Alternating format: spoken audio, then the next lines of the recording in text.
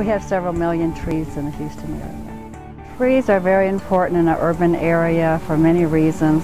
Shade for people and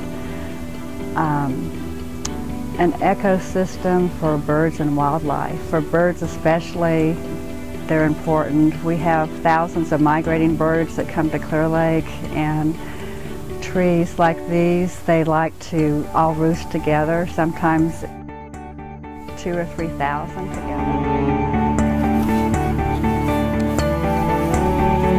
Yes, we've had a survey of the trees, and right now we're in the process of tagging all the trees.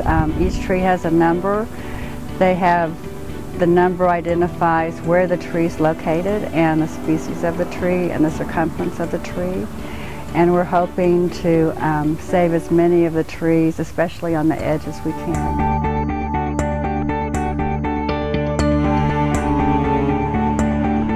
Exploration Green project started really a few years ago when the Clear Lake City Water Authority realized that they needed to do some extra work to develop some flood control capability in this area, because there's a lot of flooding in the past. We want to bring back nature to this area. You know, going back to the early 60s, this was prairie at one point, it was pasture land, but then it was turned into a golf course, which is not exactly nature. And so we've pulled together a lot of help from volunteers, and we have some experts that really know how to rebuild a natural area, bringing in native trees and native shrubs, native flowers, all kinds of different ways you can rebuild an area to turn it back into a much more natural area.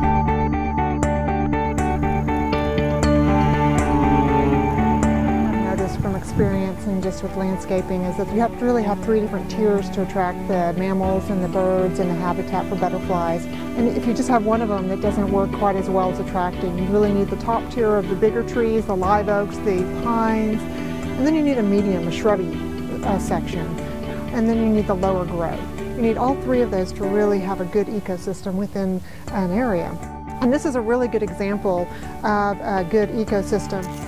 So even within this little area that does look kind of nondescript, there's still a lot going on in here. And so hopefully we can save this and increase this in this area so we can have migrating birds that come here and feel safe, animals that can come here and feel safe, and people that can come here and feel safe. So it all works together in one big system. That's going to be a big job, and we need people to help. So anybody seeing this video, we need volunteers. This is all volunteers.